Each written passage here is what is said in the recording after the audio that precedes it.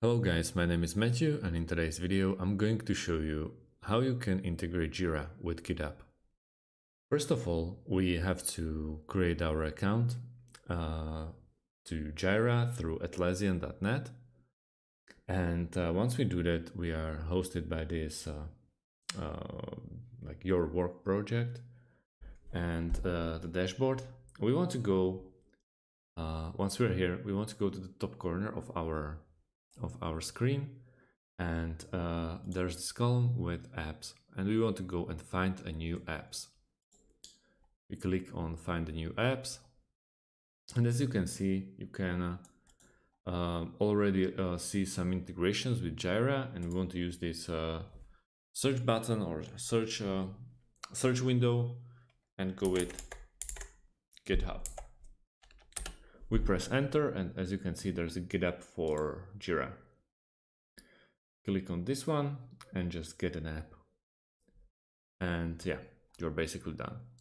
The other way around, it's through Automate.io.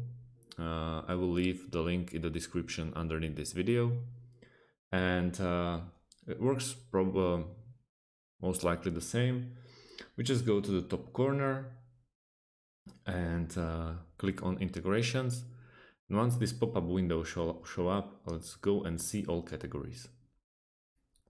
Now we can choose from 200 and more apps, but we are only interested at the moment in 2 of them. The first one is Jira.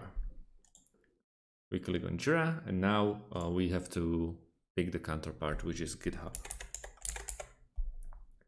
Like this. And as you can see, there's already some popular integrations for us. But if we can't pick from those, we can scroll down and we can create our own integration. On the left side, underneath the triggers, we want to have Jira icon. So we have to pick from all those options from Jira. So let's go with the first one. On the right side, underneath the actions, you want to pick the GitHub one. So also let's go with first. But you can personalize it as you want or pick whichever you want. We hit try it now, and basically we just log in into Automate.io account, and we are a few clicks away from completing this integration. Another way is through Zapier.com. At Zapier.com, you also have to create your account, and you want to go to the top left corner. And you want to click on make a Zap. Once we are here, you can name your Zap, but we can jump straight to the trigger. It works basically the same way like at Automate.io. So on the app event, we go with Jira. Let's go with software cloud or server. Now we want to pick a trigger event. So yeah, let's go with the first one. Continue. Now we have to sign into Jira. As you can see, what version like this. We have to wait a bit. Yep. Accept.